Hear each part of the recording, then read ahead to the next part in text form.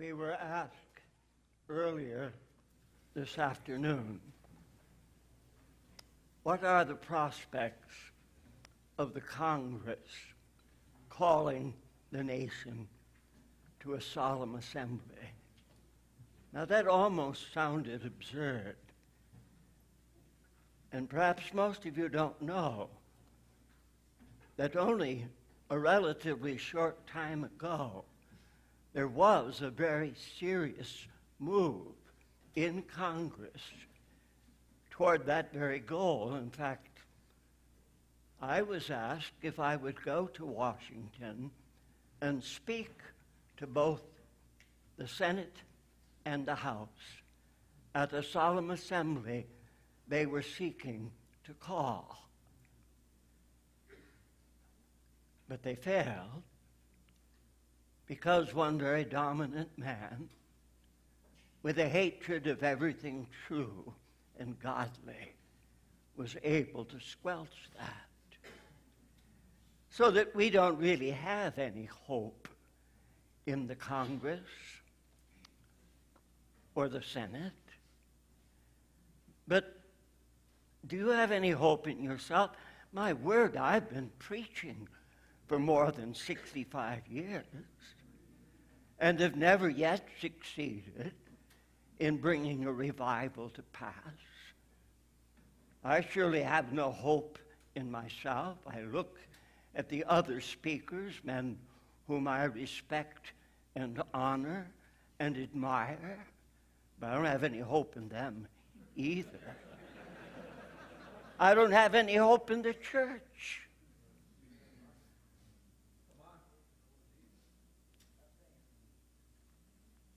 But I remember well the words of the psalmist, "Turn us again, O God, and cause thy face to shine, and we shall be saved." The hope was never in us.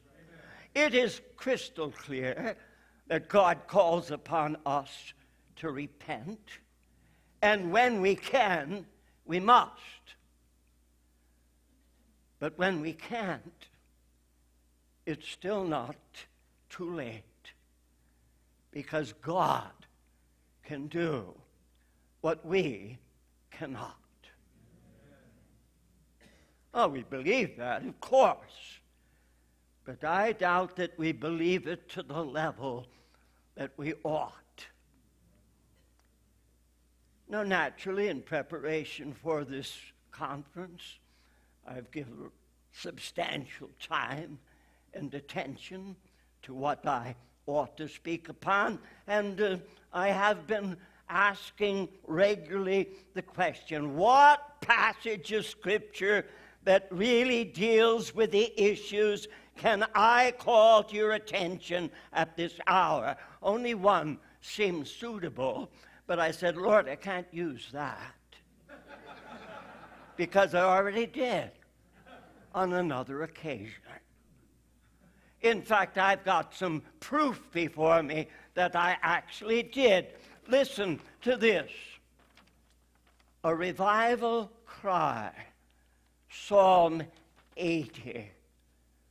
Why is thine ear not listening now? Why is thy glory gone? Why is thy power scarcely seen? Why is thy face withdrawn? Why art thou angry with our prayers? Why are we filled with tears? Why do our foes contend and laugh? Why, Lord, these many years, thou in thy grace hast planted us, nurtured us by thy care, prospered our lives with wondrous grace, sowed bounteous seed to bear. I'll not read the rest of this fine poem, but at the bottom it reads, Bill Elliff, April 29, 1993. after hearing Richard Owen Roberts preach on this text. Well, some of you weren't there, so perhaps you can be hopeful, but Bill is sitting here. We are reluctant, aren't we, to repeat ourselves? We try desperately not to. Our minds aren't all that sharp, really. And people who hear us tell us from time to time, I heard you say that before.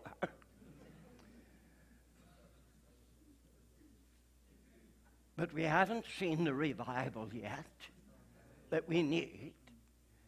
And so what's wrong with going back to a passage we've looked at before and look at it again with the great hope? Turn us again, O God, cause thy face to shine, and we shall be saved. Let's go directly to Psalm 18. Let me read it in its entirety. As you're turning to it, may I simply state we'll divide the psalm into 4 parts, verses 1 to 3. The opening petition, verses 4 to 7. The heartfelt lament, verses 14 to 19. The heart of the prayer unveiled. And I left out verses 8 to 13. The contrast between the way it was and the way it is.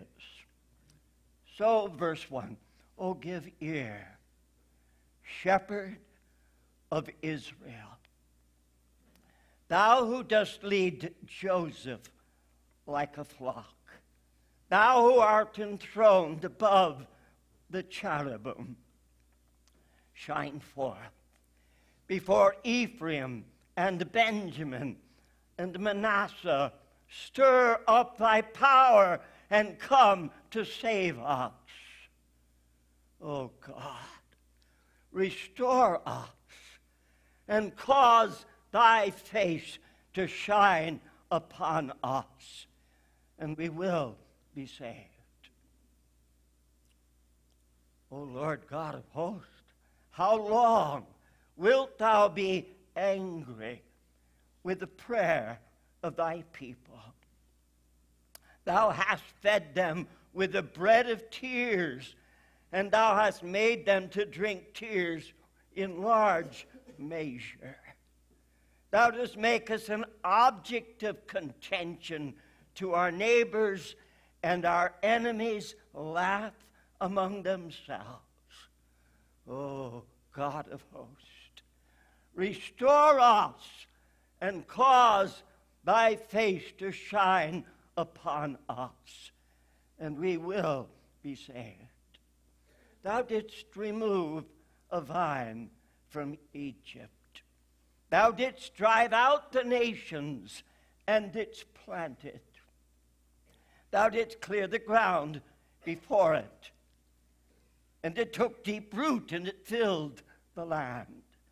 The mountains were covered with its shadow, and the cedars of God with its boughs. It was sending out its branches to the sea, and its shoots to the river. Why hast thou broken down its hedges, so that all who pass that way pick its fruit? A boar from the forest eats it away, and whatever moves in the field feeds on it.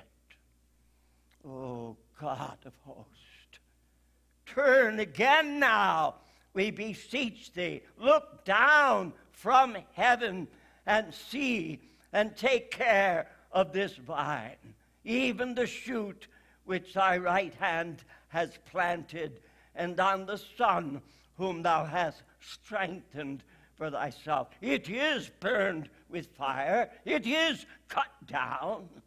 They perish at the rebuke of thy countenance. Let thy hand be upon the man of thy right hand, upon the Son of Man, whom thou didst make strong for thyself. Then we shall not turn back from thee. Revive us, and we will call upon thy name. O Lord God of hosts, restore us. Cause thy face to shine upon us, and we will be saved.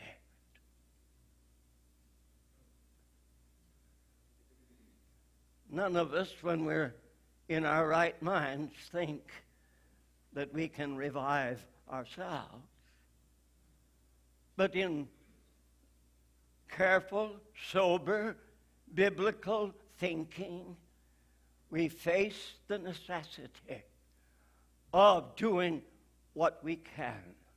Therefore, the exhortations we have been considering already this afternoon, drawn out of 2 Chronicles 7. But is it not glorious to realize that when we've gone so deeply into sin as a nation, it's still not too late? We might just as well go home now as to spend the rest of this brief conference period together, if it's up to us.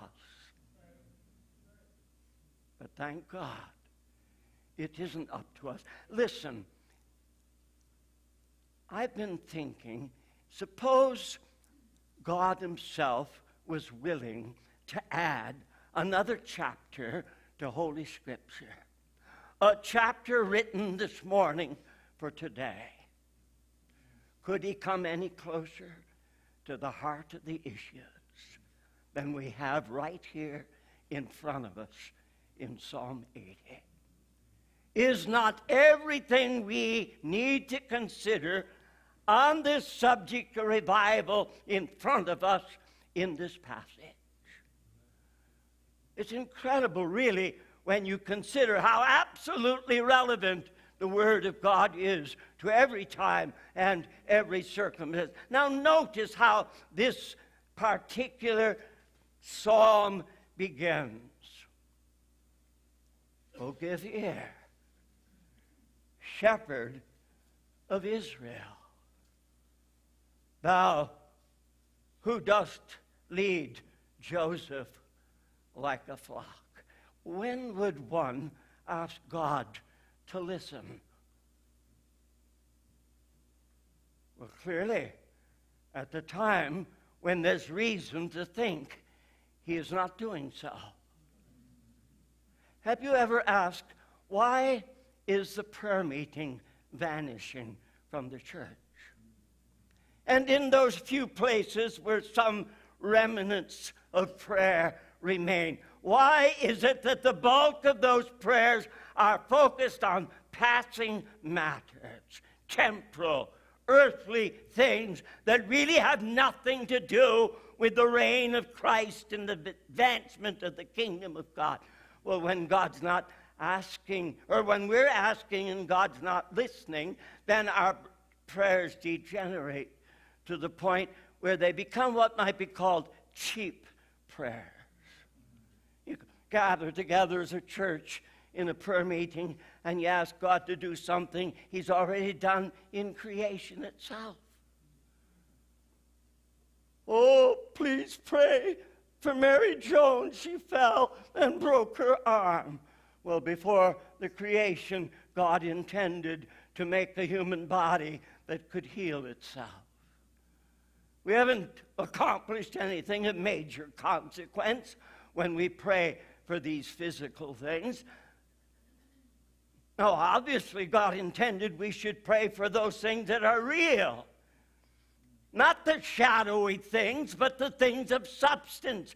Most of us have faced the reality of Hebrews chapter 11, verse 1. Faith gives substance to things that are hoped for. It provides the evidence of things not seen. We know, but the nature of faith is it enables a person to focus upon the unseen and the eternal.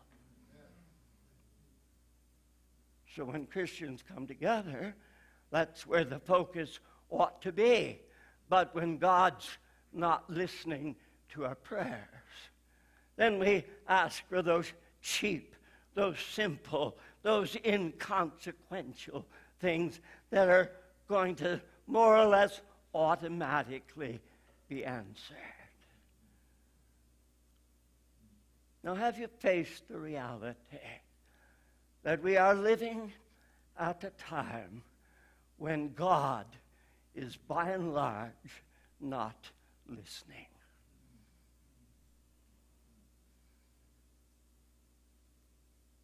If one were to arrange a list of reasons why revival is so desperately needed, that would surely be one of the reasons. So give ear, shepherd of Israel, thou who dost lead Joseph like a flock. Do you have the impression the church is being led like a flock? All these wild innovations that have appeared over the last several years don't in any way indicate any knowledge of God whatsoever, let alone divine leadership. Because God isn't leading us, we've invented ways to lead ourselves that make it look as if He is.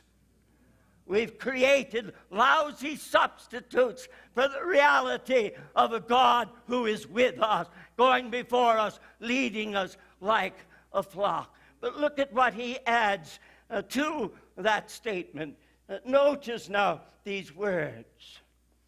Before Ephraim and Benjamin and Manasseh, stir up thy power and come to save us. Oh, but you said you left out something of incredible consequence. Well, yes, I did, didn't I? Thou who art enthroned above the cherubim, shine forth. Now again, when would you ask God to shine forth? Would it not be at the time when he was not doing so? But consider the very language here. Thou who art enthroned above the cherubim. You remember perfectly well that in those days when indeed God was in that tabernacle in the wilderness and then in the temple itself, once a year the great high priest was to go into the Holy of Holies to make sacrifice both for his sins and the sins of the people. And we understand it was a dangerous thing to do, because he might, when in that holy place where the presence of God shines so greatly, no man could endure it, they first put in a smudge pot in order to obscure the presence of God. And then before that high priest entered to fulfill his duties, you remember perfectly well, don't you? I have to hold on because I never know when I'm about to fall over. But they put a cord around his ankle so that if he offended God and was struck down, they didn't have to go in to pull his body out, but they could draw his dead body out by a cord.